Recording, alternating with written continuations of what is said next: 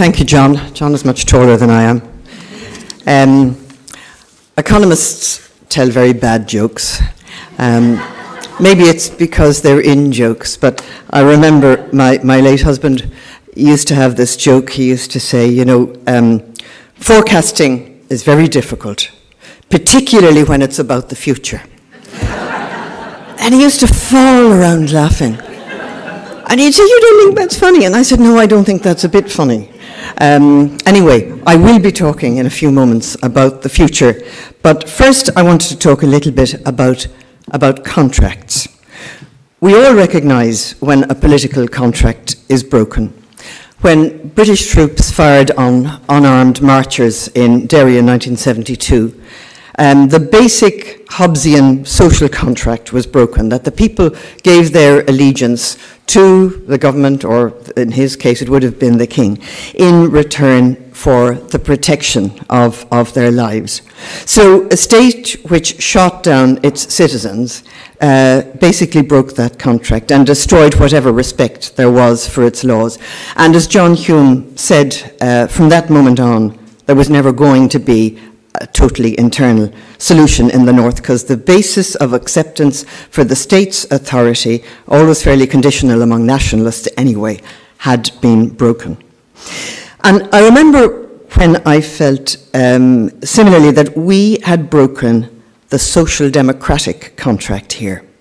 Social democracy, and I'm using the term perhaps fairly loosely, meaning centrist. Fianna Fáil and Labour in this country would describe themselves as social democratic. Indeed, I think Sinn Féin would now. And Fine Gael have been sort of begrudging social democrats sometimes when they've been pulled that way by the Labour Party, and indeed under John's father, Garret Fitzgerald. But social democracy and the economic notion that its values inspired the social market is the political system which has survived in much of Europe, and survived even despite the ravages of Thatcherism, but which is now regarded as being in danger of disappearing. The Germans are great for talking about things and for talking things out, and they were the ones who had the serious debate on the whole issue of where the balance lay between I suppose, the economy and society. And they came up with, after all, because they were geographically stuck between the capitalist West on one side and on the other side the forces of Eastern statism. The great debate they had resulted in the notion of the social market. The market would be freed up, but the state would provide a regulatory framework as well as a social safety net. And as Alexander Rustow, one of the leading founders of the notion of social democracy, said, the social market economy must be the servant of humanity and of trans-economic values. All social, ethical, cultural, and human values are more important than the economy, yet the economy must prepare the ground for their fullest development. So, render unto Caesar the things that are Caesar's, and I mean, there would be certain things that Caesar, or in this case the market, would do, and certain things that God, or in this case the state, would do, except for the day that I realized that God was falling down on the job. And I knew we'd crossed a Rubicon, broken a contract, when I was sitting in the press gallery in the Dáil one day, and the then Taoiseach, Bertie Ahern, it was about 2004 or 5, Bertie was shaking his head sorrowfully in that sad spaniel-eyed way that he had. And he was agreeing with the questioner that the government's social housing programme was not delivering. The government, if you remember, and you will, depended partly on developers delivering up to 20% of land zoned for residential development to meet the need for social housing and for affordable housing. But developers, of course, did not want to mess up their shiny new schemes with poorer people. And indeed, some of their developments, and I particularly remember this hoarding in Dublin, some of their developments bore the advertising slogan, reassuringly expensive, meaning that no poorer people could afford to get their feet in the door of this shiny development. So they got away with offering a land swap or money to the local council. And when asked why developers were being allowed to get away with not delivering, the Taoiseach shook his head sadly, and he said that, unfortunately, The constitutional clause on property, Article 43(1) and 2, meant that the government could not force them to deliver. We've heard about this earlier from Eddie Malloy. Now, that was a moment for the state, of course, to go and test the Constitution, which actually talks about the common good being more important than individual property rights. But it was a Pontius Pilate moment, if I ever saw one. Bertie simply shook his head sadly, and his developer friends would be protected. It's perhaps the worst dereliction of political duty that I ever witnessed in a long lifetime as a political commentator. And the result of that, and I wrote about it at the time because I was shocked about it at the time, particularly coming from Fianna Fáil, which actually did have a fine record in terms of the provision of housing.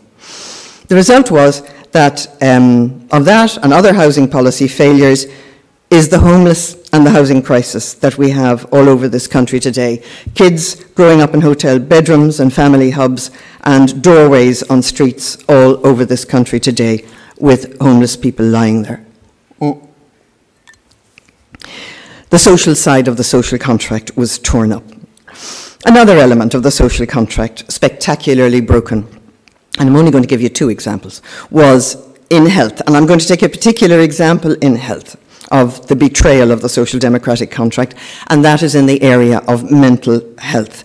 People don't like talking about mental health. They won't come out in public evangelizing for mental health in the same way, perhaps, that they will for Parkinson's disease or for cancer or whatever. But the problem is that in the area of mental health, funding remains not only inadequate, it's at such a level in some areas that it is a cynical exercise in skeletal provision. Provision that is so tokenistic that in some areas it might as well not be there at all. At the end of 2016, there was a total of 1,483 vacant posts across the mental health services, taking into account vacant development posts and service needs being covered by agency staff and overtime. And Dr. Sherry McDade of Mental Health Reform said that there has been a systematic use of delayed expenditure, year in, year out, to slow down even the most inadequate resource commitments to mental health services. The Oireachtas Party Group on Mental Health said last autumn that the total allocation for mental health here was 6.4% of the overall health budget in 2016. In comparison, he said, in Britain and Canada, the proportion of funding was 13%, almost more than twice. You don't have to look too far either to see the result of this sort of inadequate funding. Sometimes it's meant that help isn't available after hours for people who looked for help before committing suicide, and I'm thinking of a particular case down in County Wexford.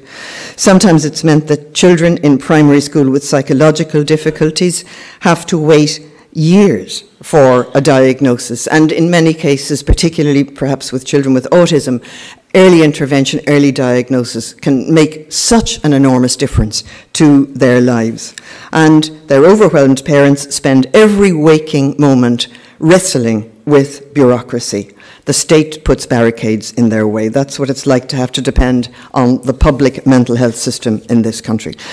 So social housing, public mental health system are just two examples of where the state fails to meet its obligations under the requirements of social democracy. Not only fails to meet its obligations, but never really setting out to meet its obligations in the first place. Add to that the context in which much of social democratic politics in this country was delivered, the European Union. It was very often urging from the European Union on a number of fronts that pushed us into trying to provide the sort of social network that people need.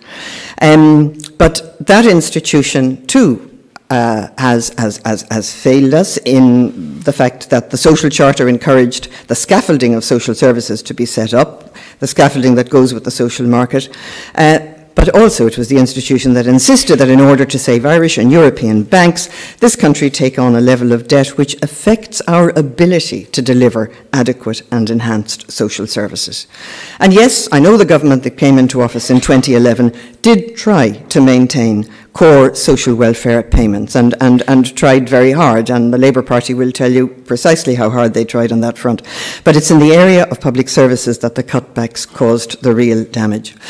So coming to the title of our particular session this evening, wind being in our sails, etc. We have, it would seem at the moment, the economic wind in our sails, but the social contract on which social democracy is based and the political model that social democracy insists on, that has been broken as well. And when the electorate decided that they weren't grateful for the economic recovery in the last election and that they actually minded that political promises were not kept, I think a lot of government politicians were taken aback. But if you were on the doorsteps following candidates around, as I did, it was story after story of evictions, of carers being paid a pittance to do work that saved the state millions of pounds every year, of pensioners and people on fixed income wondering how they were going to meet the increases in charges and in taxes. So what are we left with? A Dáil that's held to ransom by Paul Murphy and the far-left populists who are against water charges and property charges and pretend that taxing multinationals and the very wealthy will bring in enough money to pay for absolutely everything, and we have Sinn Féin and Fianna Fáil dancing to their tune, which is a pity, because there is and there could be a majority for social democracy in the Dáil, but the two big blocs who claim to believe in it, and yes, I will class Fine Gael as belonging to that grouping because it's always had Labour or Fianna Fáil to temper its more conservative elements. The two big blocs who believe in it won't come together to defend it. There is, of course, another possibility, and that is that Sinn Féin and Fianna Fáil will coalesce in government after the next election. We know that Mary Lou MacDonald has already given the word earlier this year that they would go into government even if they were not the biggest party. And, you know, when you look at the numbers, all you need seat-wise is about 12 more seats between them at the next election, or they could include in the deal the Greens, the Social Democrats, or indeed the Labour Party. And it could well happen, a Fianna Fáil Sinn Féin coalition, because it may be Micheál Martin's last chance of being Taoiseach, because he has shown too that what he fears most is leaving Sinn Féin on the opposition benches protesting at everything the government does. Much safer to have them inside the tent. From Sinn Féin's point of view, it may be that they have plateaued in terms of their vote in the more deprived areas, and they need to start breaking into the middle class areas where people are less impressed with parties who won't go into government. It's no coincidence, I think, if you've been watching, that other than Gerry Adams, you don't see the hard men being put forward anymore as party spokesmen. I mean, when did you last see Martin Ferris out, or indeed Desi Ellis? And you know, you can learn an awful lot from watching the body language of politicians when they're together in the Dáil or when they're together on a discussion panel. There was a time, for instance, where Sinn Féin always walked around in pairs with their eyes cast down, a bit like nuns or seminarians, and obviously to avoid corruption from outside influences. I think the nuns used to call it custody of the eyes. They acknowledge politicians of other parties now in a way which they used not. They've got to know people by working with them on committees, and they've been wholehearted about serving on committees. And just because he's a local man, Padraig McLaughlin, the former TD from this area, I think was an outstanding chairperson of the Justice Committee which he chaired. Sinn Féin nowadays will even relax and share a joke. And Pearse Doherty, their very impressive but very serious finance spokesman, Pearse, I think, doesn't any longer feel he's breaking a Republican code by smiling. The Trotskyite left, on the other hand, will make it perfectly clear that they despise all other politicians, all of what they call the establishment press, that they're more comfortable out on the street marching than inside the parliamentary process. But mark this well, Sinn Féin is getting ready for government, and it's looking at the next election. And they will be social democratic centrists when they get there. Because they're not anymore a revolutionary party, they're a party of power. The rhetoric has toned down remarkably in the last 2 or 3 years. You don't hear an awful lot, you know, about a united Ireland, particularly when they're going around the doorsteps in working class areas in Dublin. And whatever about the sound bites, they don't have any wish to frighten multinationals away with tax laws that are too punitive. If you look at their taxing the wealthy proposals, they're modest enough too, with a higher rate of tax on those earning over 100,000. They might be a neater fit for Fianna Fáil, for instance, than a grand coalition with Fine Gael would be, particularly if Fianna Fáil would be the bigger party. And where would that leave the party of social democracy, of course, the Labour Party, on the opposition benches rebuilding? It might suit everybody. It mightn't be the worst arrangement for the survival of social democracy. And I mean, I know that Brian will have a lot to say about this later, but Fine Gael on the opposition benches are hardly going to indulge in left-wing populism. Both in government together, Fianna Fáil and Sinn Féin would have to be more conscious of maintaining streams of revenue, because the populism that saw the government caving in and abolishing the water charge could too easily undermine the whole economic base for social democracy unless it's checked. And that's what the Trots want. They regard social democracy and its deal with capitalism as treacherous. So let's look to the future. Because there are so many things already starting to happen. Brexit is going to create an even greater gap between the cities, the fortune of the cities and the rural areas in this country, which I think is an enormous pity, because one of the great achievements of our joining the European Union was that the country areas, and I grew up in the country, the basic standard of living in country areas rose pretty well to the standard of living of people living in the cities. So in a way, the European Union was quite a uniting influence, even in terms of how people in this country lived. And what I fear is that because that is the area that's going to be most exposed to Brexit, that we will see a bit of a schism between country and city. And again, it's Fianna Fáil that may suffer with its big farmer support. So, you know, they might find it's actually more comfortable in opposition until the Brexit deal is negotiated and rural Ireland gets over its initial shock. It could be said that Brexit will make us shift even more into a European social democratic model and away from the Anglo-American economic model which has crept into our economy. I don't think that's necessarily a bad thing. The cutting taxes mantra, which came into our political dictionary with the PDs, hollowed out our tax base and I think led partially to our downfall. We will probably, as a result of Brexit, become nearer to Bonn than Boston, and we'll have to stand on our own 2 feet in a lot of ways now that we have lost the country that probably became, maybe more in latter decades, our closest ally in Europe. Certainly they were allies both on the tax area and also on trade. The Brits are very good on trade, they know about trade. We are going to have to find new allies and shared interests among the other 26, and it's going to be hard work. But there are bigger threats to our political system and to social democracy in particular. I worry greatly about the increasing powerlessness of government and the state to regulate and tax the multinationals, particularly the IT giants.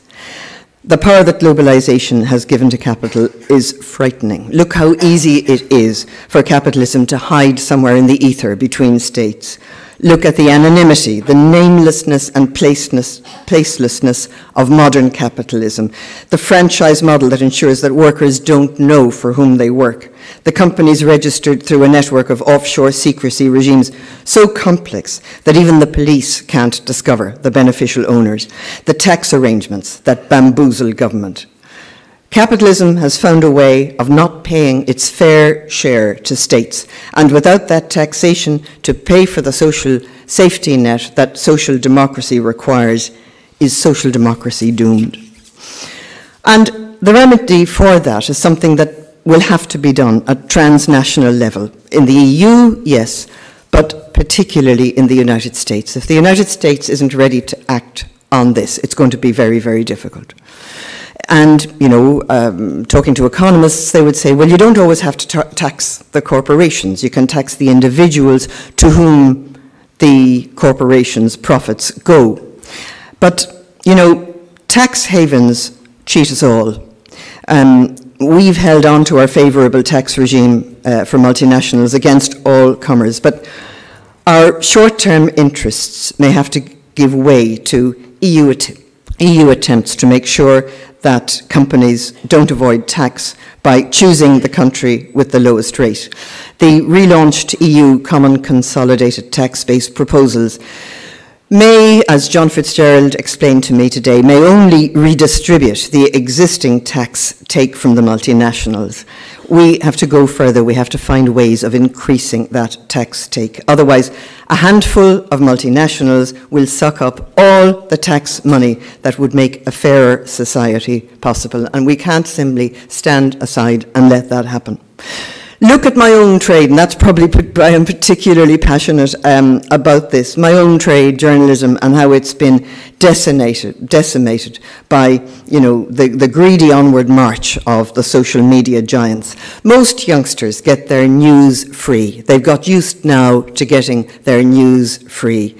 And the problem there is, you know, you have to pay journalists. They have to pay their rent. They have to feed their children. But much of Facebook's news is the work of news journalists whose own media organisations are finding it very hard to pay them a decent wage. So the items that are used on Facebook, on Google or whatever, to attract clickbait and from which Facebook, for instance, makes its profits, comes from traditional monitored media who are struggling because they have lost their financial base advertising to organisations like Facebook. So the sort of journalists who check their news, imagine that, journalists who check their news and try to tell the truth, will disappear, and we'll all be stuck with those anonymous social media posts, which really are about as reliable as the graffiti on the school lavatory walls, and deserve about the same notice. There is an answer. And it's been suggested by a number of people, including the Professor of Journalism at the University of London, Roy Greenslade, is the imposition of a levy on these social media organisations to support the sort of free monitored journalism which allows people to make informed decisions in a democracy. Why not? They're stealing our work. And please spare me billionaires like Mark Zuckerberg talking about creating a Facebook community.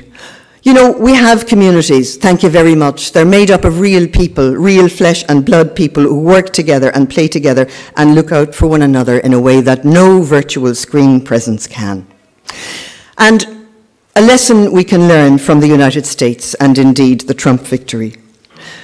We need to make sure, as technology progresses and we are moving enthusiastically into new industries, that we don't leave the workers from the old industries behind. Renewable energy, new industries there, great. But, you know, bring the old coal workers, the turf-burning workers, or at least their community with you. Retrain them for wind and wave and solar energy. And I know that a lot of the problem with unemployment in America was robotics and the fact that now there are robots to do so much of these works. But, you know, take this country. There's an aging population here. And people like me who are moving on, we are going to need people to cut the grass, to help us with the housework, to do all the things that, as we get older, we are not going to be able to do. Things that robots can't do for us, but that people can do.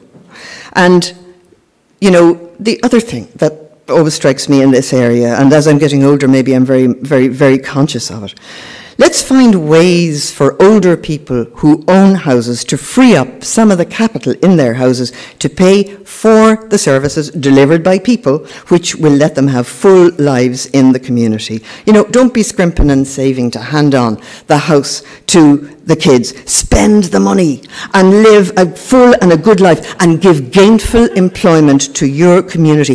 Why should the taxpayer subsidise inherited wealth? I mean, it's absolutely crazy. The way to go is to ensure that the economy works for the people, not the other way around. Just a small and quick thought. Somebody I was speaking to lately said, do you know how lucky you are that you have lived in a world where you have not been affected by a war? I mean, it's wrong to say that there are no wars. There are wars all over Africa and the Middle East. But I'm very conscious that my generation have lived in a world where there is no war. And I have no doubt that a political system which delivers a more equal result, as social democracy does, gives a great deal of support to the notion of a peaceful society, keeps war at bay. There are lots of reasons for social democracy. It's not dead yet. The election of Macron in France is evidence of that. The German SPD party, or the junior party in Germany's national government right now, but they're there, though we don't know what's going to happen in September. Justin Trudeau's victorious Canadian Liberal Party is social democratic in all but name. But going back to my original point, you can't break promises and contracts and expect that somehow people won't notice. People know that the social democratic contract isn't working when they see buses carrying posters about welfare cheats in the same week that prosecutions for egregious white-collar crime don't succeed. They know the contract isn't working when property porn reappears again in our daily newspapers, when the property sections of the newspaper get fatter and more opulent, while, according to Focus Ireland, over 7,500 people are homeless. All of these things are within our power to get right. Most of them actually are problems of our own making. Don't blame the people for voting for populists and independents and against a political system that doesn't work for them. Go and fix it. Thank you.